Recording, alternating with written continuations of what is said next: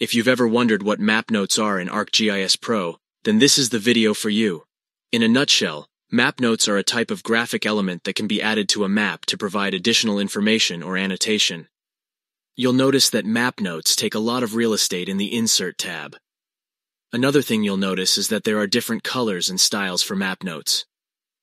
Let's get started by selecting a map note template. I'll pick this pastel one. After you select it, it will take just a bit of time for ArcGIS Pro to add them to the map. Eventually, you'll see that there will be a map notes layer inserted into your table of contents on the left-hand side. So to add a map note, you just have to click the Edit tab.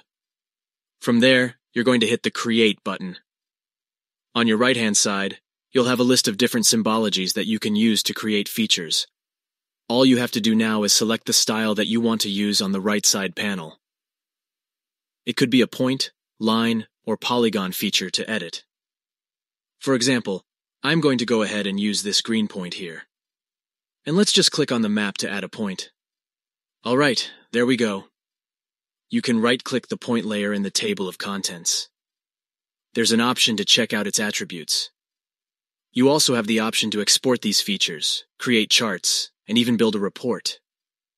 Anyways, this was just a quick video on map notes. You've learned that map notes are just a quick way to start editing with points, lines, and polygons without the need to build a feature class from scratch.